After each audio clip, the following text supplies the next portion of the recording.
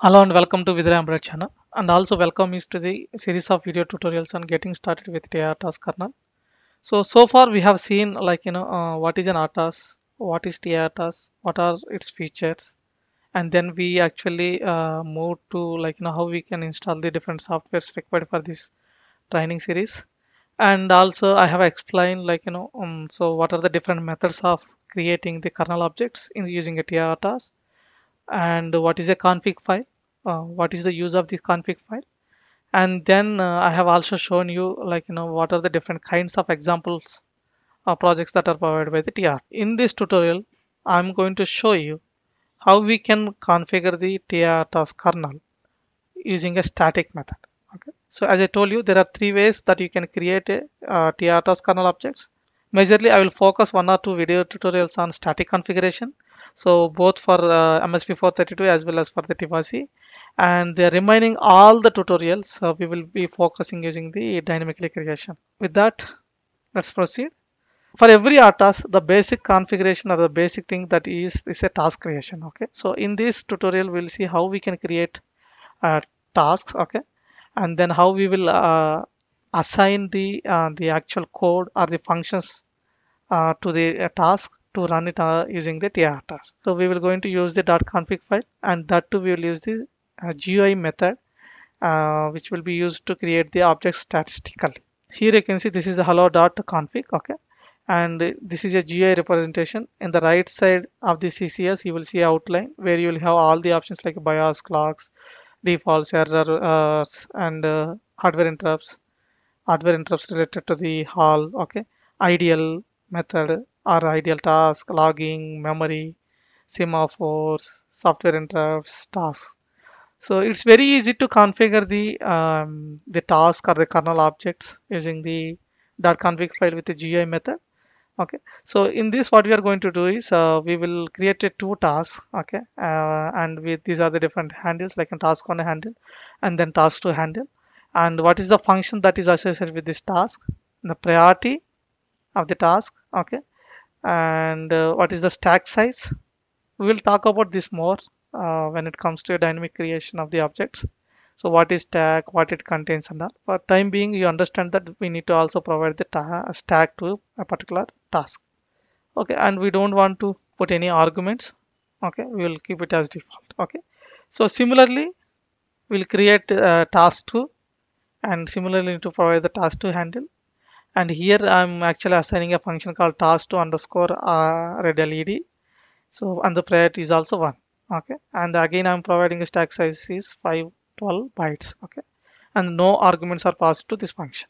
Then when it comes to the task functions, okay, as I shown you in the above slides, so one is the task 1 underscore green LED and the other one is the task 2 underscore red LED, and this is the task function. So basically we are doing simply blinking of the two LEDs one after the other. Okay, when the task is created and when the scheduler sees this function to execute, it will toggle the LED, and this is one of the TI-RTOS API call to put the particular task into block mode. We will talk about all the states of a particular task in the later tutorials. And similarly for the task to underscore red LED, and the same functionality we are going to use. Okay, so we are going to use two LEDs and we will blink these two LEDs with a delay of 200 milliseconds. And the above task functions are created using TI-RTOS. Okay, as I said, we are going to use the TI drivers for throughout this video tutorial series. And if you don't know how to use the TI drivers using sysconfig file and how to generate the code automatically using the .sysconfig file, so I have made a series of video tutorials on how to use the TI drivers using MSP432. Please watch that. In this series of tutorial, we are going to focus only on the RTOS related features, not on the TI drivers. Let's open the CCS. In the last tutorial, I have shown how to import the projects from the SimpleLink SDK, and so these are the project. Let me delete all these things. So now let me show you how to import again. So click on import projects, click on CCS projects under CRC++, click on next and then browse here. So go to MSP SimpleLink MSP432 SDK and then go to examples.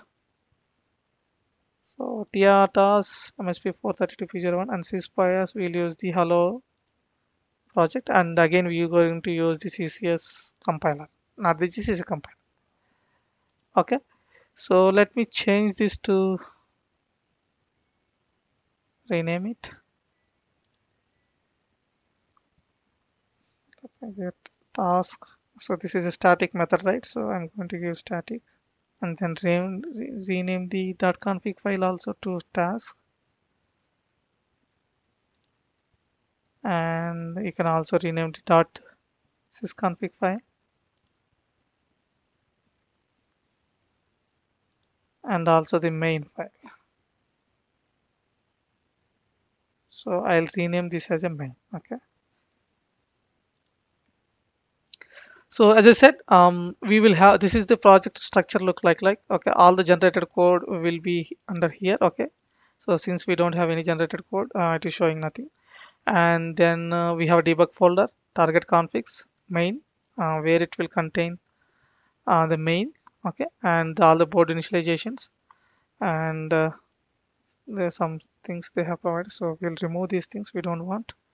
Okay, save it, and then we have a our overview.rov.json. This one we'll talk about later.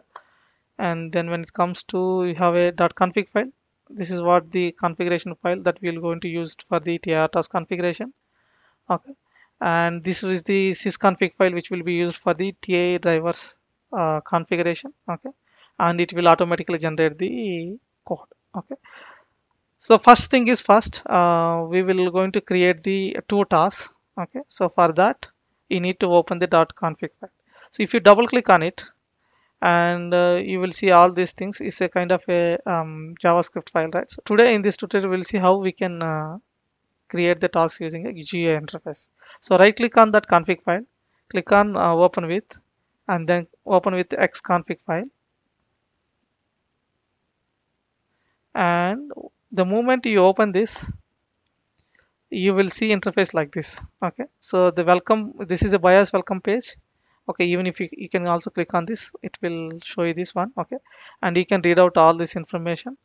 And the left side you have the project explorer, and below that project explorer you have something called available products for this simple link SDK with respect to the XTC tools, as well as for the TI-RTOS. Okay, so all these things like BIOS, clocks, default error, heap memory, all these things which you are actually seeing in the outline view can be imported from here. So if you expand this TI, for example, I want to see a task. Okay, you can go to sysbios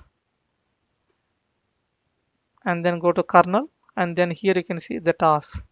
Okay, and even if you click here or here, both are same. Okay, and you see the number of priorities that are configured for the task is 16, and the default stack size is 512. Okay, and if you don't provide any stack size while creating a task objects, so by default it will take it from here. Go to the outline view. Okay, and then right click on that, and then click on the new task. Okay, the moment you create the task, so it will show here. So double click to open here, and then you will get all the options required to configure for the task. Okay, so this one I'll give it as a task one handle, and the function you can give task one underscore green LED. Okay, of course the priority we are going to give as 1, and the stack size is 512. I don't want to touch the arguments. So that's all for the configuration of the task. Okay, save it, and as I said, we need to create one more. So either you can do like this, or you can also use this add button to create then one more task. So let's create this as a task 2 handle, and then the function is task 2 underscore red LED. Okay, and of course I'm going to give the priority as 1. Stack size is 512 bytes. Okay, and then save it. So now we don't see any error in the creation of the task. Okay, so that's all for the creation of the task using the static method with the help of the .config file in the GUI method. So now the next step is to generate the code for drivers for both the LEDs. Okay, to configure the TI drivers and generate the code. Okay, and so you need to open the task.sysconfig file. So double click to open it. Again I said, if you don't know how to use it, so please watch my tutorial series on MS432, okay, where I have explained in detail how to use it and then how to generate the code. Okay, so here, so I'll go to LEDs section, click on add. So this is fine. So I'm going to use the green LED. Okay, it will take everything as by default. Okay, and then add one more, and then I'm going to use the LED one red. Okay, and that's all for the enabling the TI drivers for the LED 0 and LED 1. So save it, come to the main.c file. Okay, so here you need to create the two functions. Okay, one is the same name that you have like given in the .cfg file. Okay, so in the this one is the task one underscore green LED. Come here, and we should also pass the argument, and two arguments we need to pass. This one is argument. Okay, similarly we need to create one more task, that is task 2 underscore red LED. So save it. Okay, if you want to see the generated files, okay, so what you have to do is you need to build the project, save everything, build once. Even if you have the compilation issues, that is fine, but build the project. So here you can see under sysconfig there are two files that are generated. So one is the ti underscore drivers underscore dot config file dot h, and this configuration will have all the configurations that we did in the sysconfig file. So we need to import this to the main.c file. So as include this ti underscore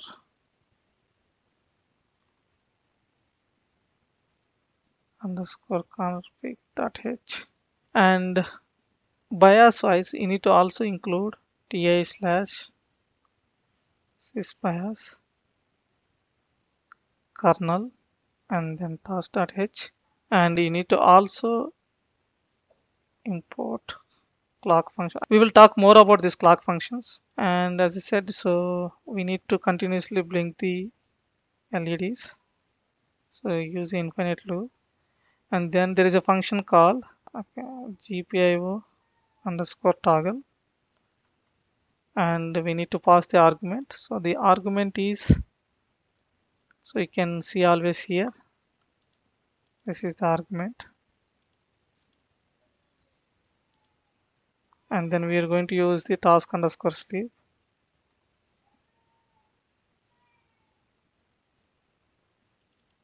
and here you need to provide the ticks. The way you need to provide the ticks is I've shown here, right? So 200 ticks we need to provide, which will correspond to 200 milliseconds, and this will divide with this one. Okay, so we'll use the same way as it mentioned here.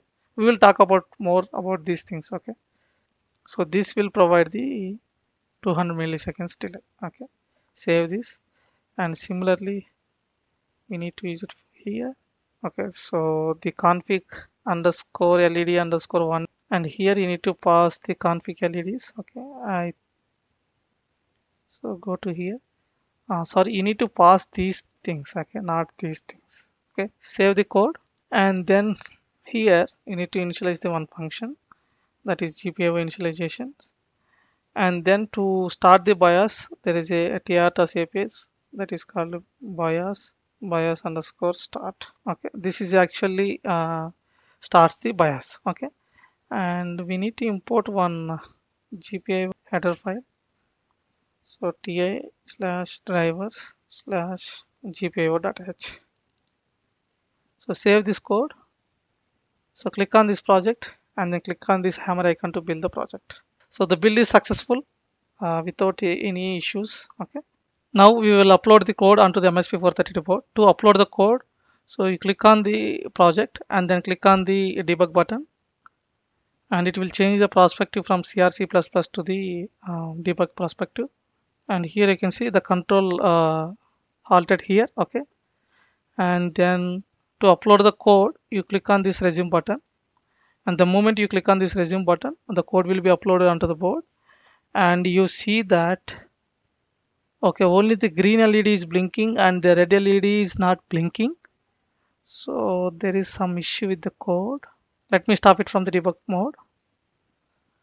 Okay, green LED is blinking fine. Okay, here there is no while loop. Okay, let me put that here.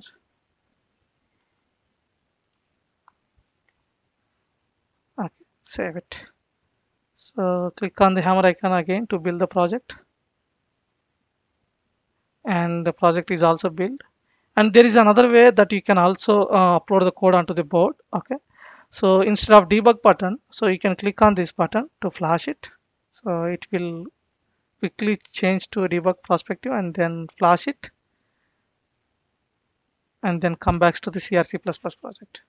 Okay, now here you can see, so both the LEDs are blinking with a delay of 200 milliseconds. So that's all about this tutorial. If you like this video, please share, subscribe, and share it to your friends. And thanks for watching it.